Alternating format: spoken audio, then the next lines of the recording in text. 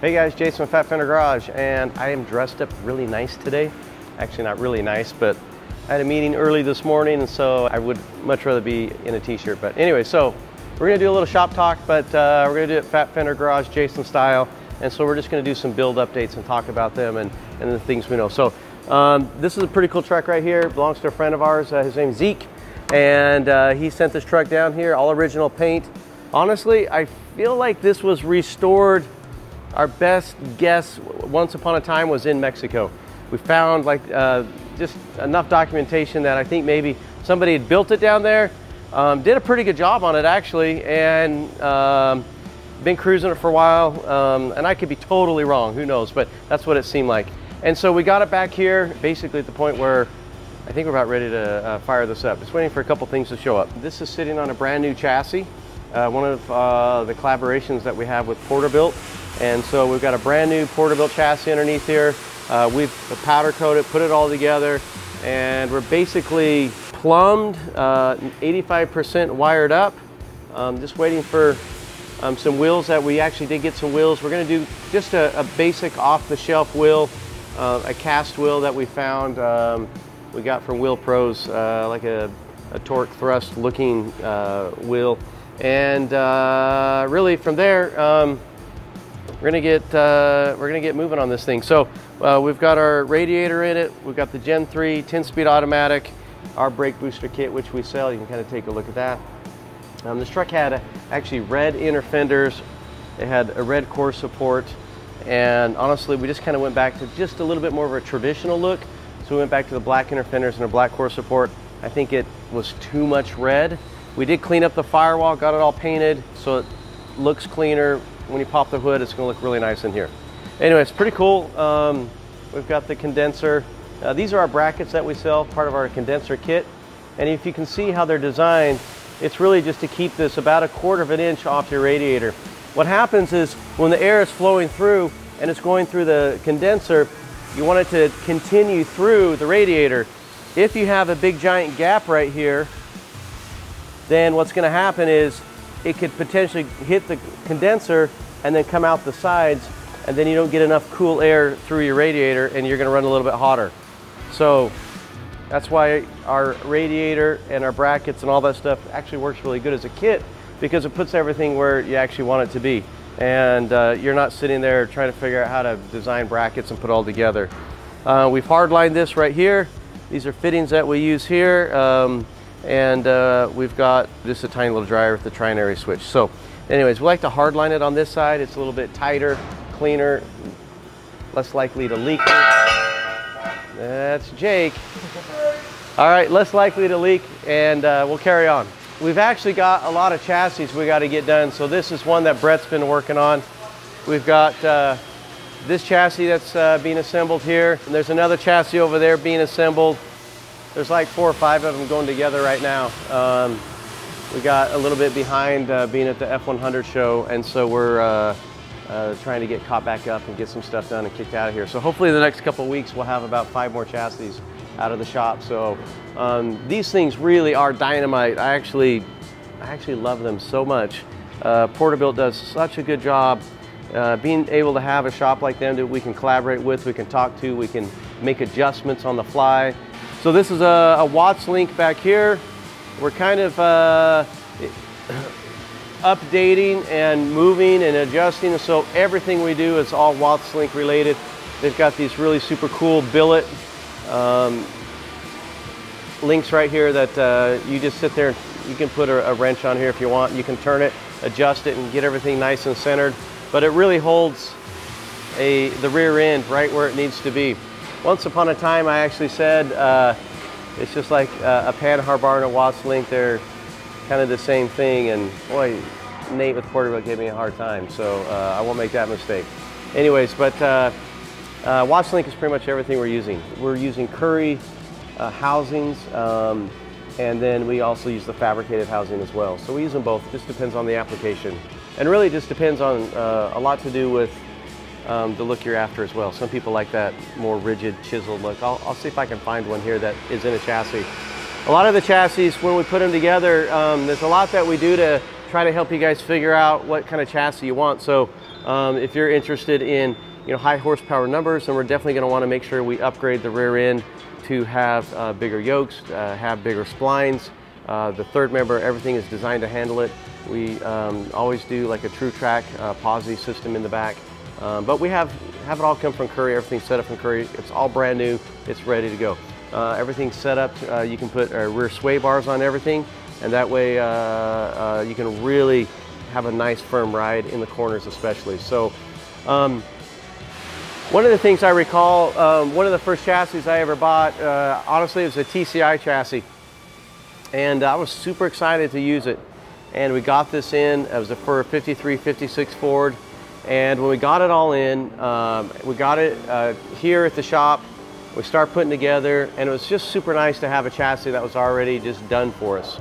But through the course of the build and when we finished, a couple of things that I learned is that there's a lot of questions to buying a chassis that I felt like I had not been asked. And so I just was like, dang it, I wish someone would have asked me all this information.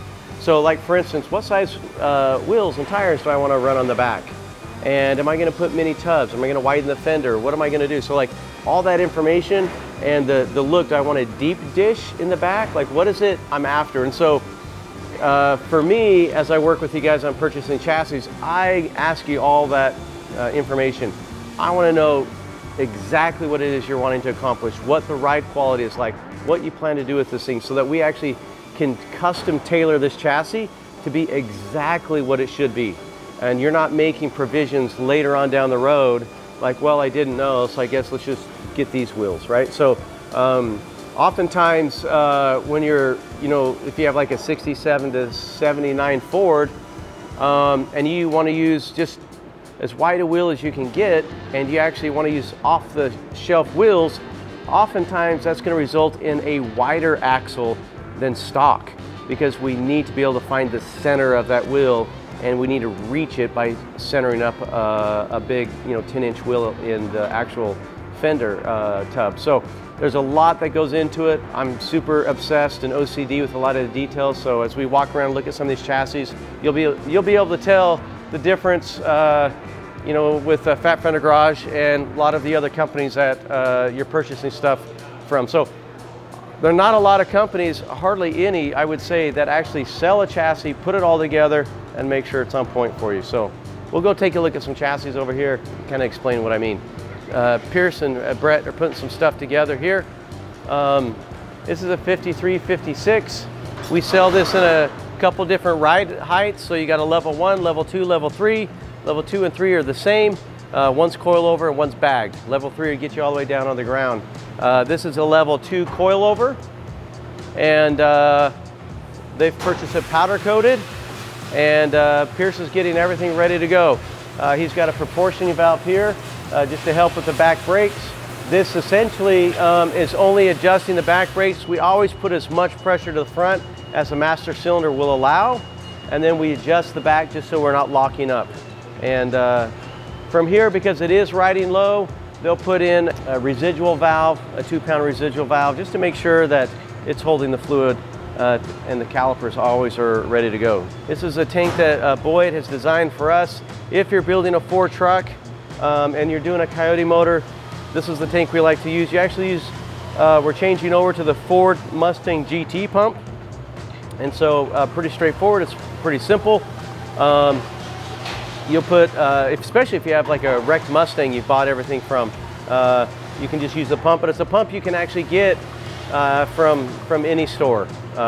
O'Reilly's, Napa, you can just get that pump. Any Ford dealership will have this pump. We'll do a video segment on why we do this and try to help explain it. But if you take a look at this tank, you would normally have right here a sending unit. And that sending unit would be going up to your gauges, and it doesn't exist because the sending unit is actually built into the pump. And so the wiring harness and pigtail that we actually offer, we're using the Ford OEM stuff. So the sending unit, the pump and everything's all built in the pigtail. You wire it all up and you're ready to go up with your gauges. So it's just a better way to do it. It's how the new manufacturers do it. We don't have to mess with the the sending units being out of calibration or breaking or falling apart, getting a hole in the float or any of that stuff. It's just a better way to do it. So again, the process is really just trying to think of the very, very best way, not cut corners to save money, because that always bites us in the fanny later, but the very best way that we can possibly make these. So Pierce is working hard. Pierce does an amazing job on brake lines, fuel lines. Our buddy Casey's paint shop, he actually wanted to hire Pierce and offer him a job in Texas, but Pierce knows we'll take care of him here. Right, Pierce? Yep. Yep.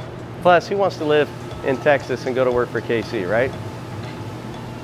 So this is getting real close to a completed chassis. You can see the exhaust system is done on it. All 3-inch exhaust. You can see a supercharger that is on this one. And so the one we like to use is the Whipple supercharger. And it's on a Gen 3 Coyote. Now this is going to be pretty awesome because look, you got a 5-speed.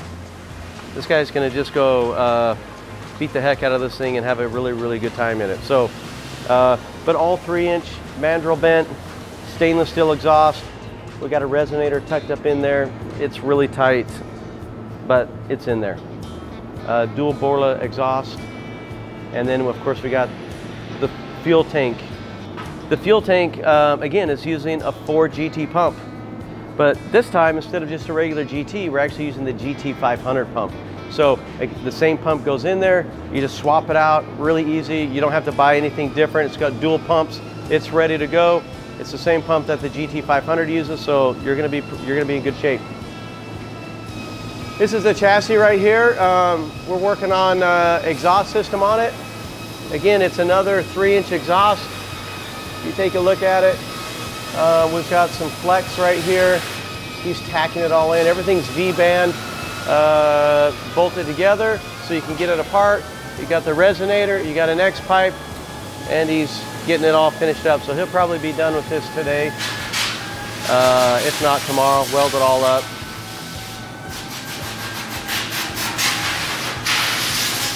This is Jason's little, Jason, he's a welder, another Jason, right? One time we had 3 Jasons and it got real confusing.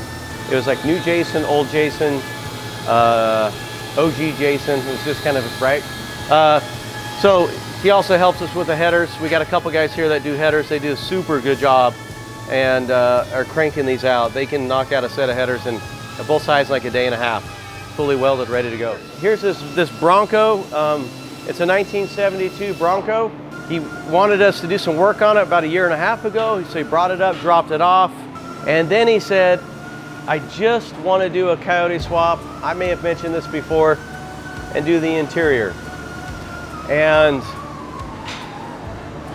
we are so far from that, it's unbelievable. This thing is going to be insane when it's all done. It's got Dana 80 axles. He's got a heavy-duty built Hero transfer case. I mean, this is essentially, it's like King of the Hammer stuff. Like you could just take this thing just about anywhere. We got 40-inch tires on it.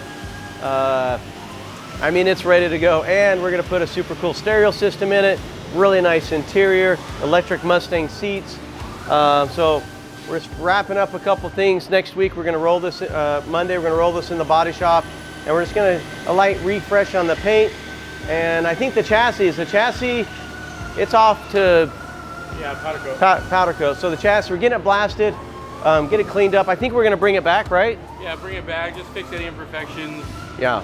Weld a couple little things up, other than that. So we'll get the chassis back and we're gonna weld it all up, make sure it's all good, but we want to strip it, make sure it's nice and clean. Here's the motor. You take a look at that. Look at this. This is not cheap stuff here. This is the real McCoy. He wants everything. He wants cup holders. I mean, the guy's like, I gotta have it all.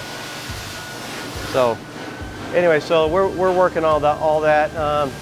It'll be a traditional Bronco, which means all this will be cleaned up and we'll re-bedline everything, bedline underneath it, and do a bedliner inside. So it's nice and clean and a little bit more useful for being off-roading and getting some water on it, which If I had to guess, this thing will never see water. But anyway, it'll be protected. We'll go talk about this truck here. So if you take a look here, these are all have been Cerakoted.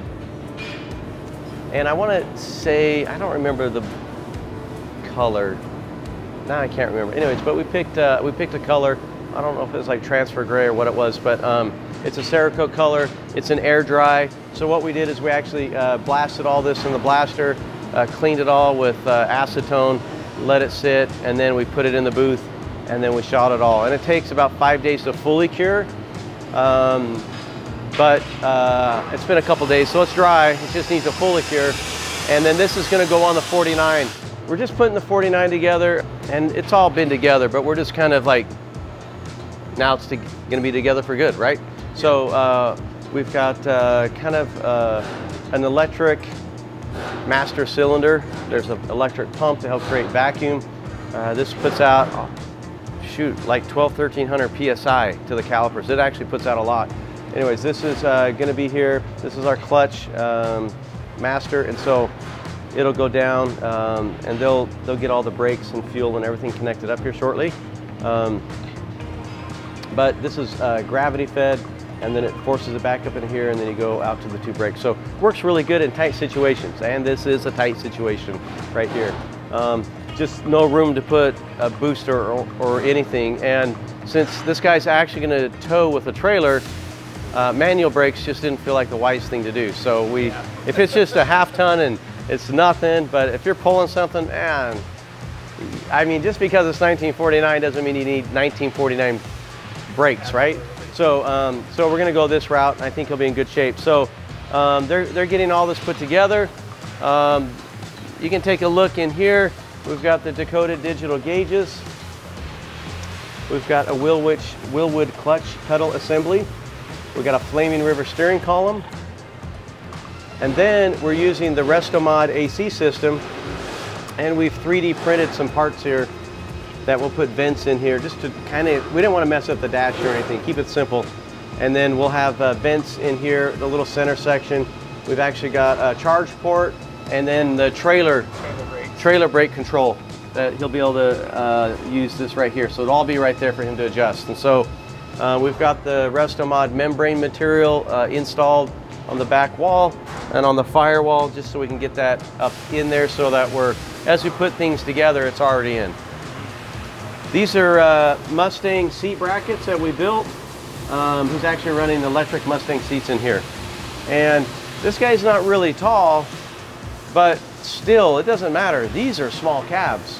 Like, I don't care who you are. Yeah. And so they're just tiny. And so the original floor would have come to about right here and up. So we actually extended it and brought it up just to get a little bit more clearance. If you kind of look the difference between that and that over there, just to make it as comfortable as we can.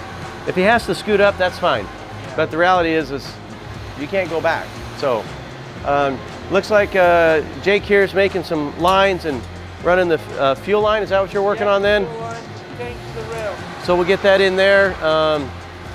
One thing we want to make sure is that make sure there's support on here. Yeah. Otherwise, plastic. It'll break off. And there's a lot of fittings there, so just make sure we get that supported real good. Okay. A couple more things, and that'll be it this time. I actually got to get back to work. Yes, I do work. I work hard, long days. Cody here, he's been doing just a bang-up job on this truck. He's got some doors that he's built here, super cool. He's got a little magnetic touch latch that we'll be able to control with it. We'll have some hinges that he designed that we're making. And so we'll be able to access stuff here and yet still have it kind of close up and kind of go away.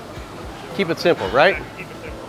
And so, yeah, check it out. So he's working on that right there. We got the latches set. We're just waiting for the hinges, final hinges to come in, but all the latches, everything's working. What happens is when you're doing this kind of stuff, it's easy to just do like big stuff and knock it out, and it looks good fast, right? Yep. This stuff, this little tiny stuff, it just takes a lot of time getting it dialed in. And if you don't take the time and put it in it, you freaking hate it later. Yeah. You just hate it later, Yeah, right? The fine tuning at the very end will take just as much work, getting everything going in and out. So you might as well just do it right now. Exactly. Yeah. Yep. 100%. So this is our hood latch. And we actually have we can show you the little striker. So this is going to get mounted on the hood. Yep, and that's going to go down there and hold that. So that'd be a nice simple way. Keep it simple. And then it's just basically like a door lock actuator. It's a bear claw style latch, but it also is electric and it has an actuator built into it. So it actually has some cool features for it. Working really hard on it. Cody shaved the upper cowl right here. We could have left it open, but it just wouldn't have complemented when the hood is up. It just wouldn't have looked as nice. This right here, believe it or not, this is how you're gonna put brake fluid. If you had to, right here. There is no master cylinder or brake booster or anything. This engine compartment is gonna be clean. It's all tucked up under the dash. We've had to modify a bunch of different things and work really hard to figure out how to get it to work. It's not something you can buy off the shelf and just have it happen. This is a guy lives in Texas. His name's Paul. He has like a Instagram, like 3T Garage or something like that. I can't remember everybody's Instagram handle, but I'm pretty sure that's what it is. I'm sorry, Paul, if I got it wrong. Anyways, but he's also got a super sick level 7 pickup truck that they race. And God, I think he's cleaning up. I think he's just fastest truck in the nation. So very cool. Paul likes cool stuff, and when he does something, he never does it just good enough. It's always the very best. So if he's going to build a race truck, he's going to win it all. So anyways, so here we are working on the bed, dialing in a few things, the tubs,